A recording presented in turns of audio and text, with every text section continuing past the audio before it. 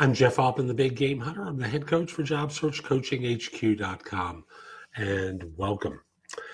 You know, people do interviews all the time, and sometimes they feel like they have been assaulted with questions, and they lose it.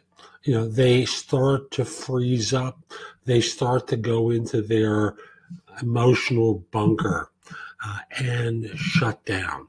And thus, the interview is really lost at that moment, because the person stops performing well. They stop delivering on their ability to solve the client's problems, et cetera, et cetera.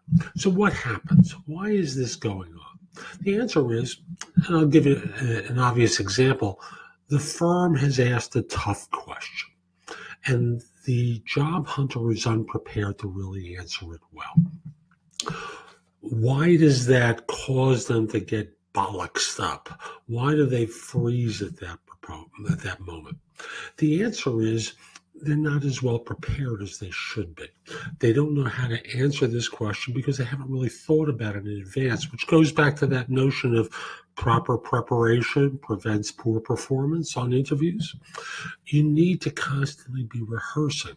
And one of the things to practice, and this is really a pre-interview practice skill, is understanding the intention behind the tough question.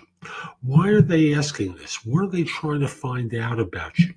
And ultimately, the answer boils down to they're trying to dissect their situation and see if you've been in something similar.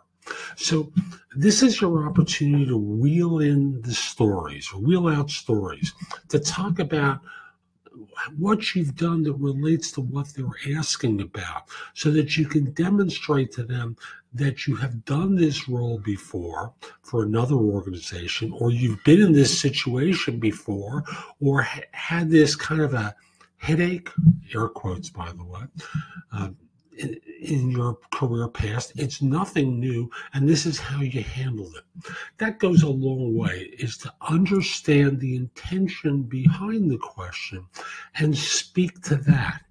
That's practice. So, as always, the simplest way to deal with situations is to become practiced at them. In much the same way as when you learn to drive a car. Remember getting behind the wheel the first time to drive a car and how nervous you were? You've been watching your parents or friends do it for a long time, and now it's going to be you. Suddenly, you're scared. And as you practiced it more, you got good at it. Well, same thing exists with interviews.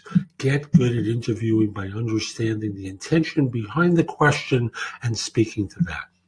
Hope you found this helpful. Again, I'm Jeff Altman, the Big Game Hunter. If you're interested in my coaching you, visit thebiggamehunter.us.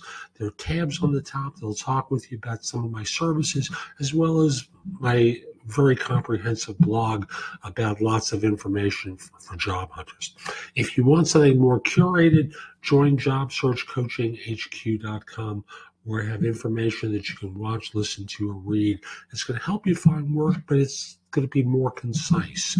Instead of the 3,000 plus posts that I have at thebiggamehunter.us, I have it boiled down to a few hundred that I think will help you launch. Hope you have a great day. Take care.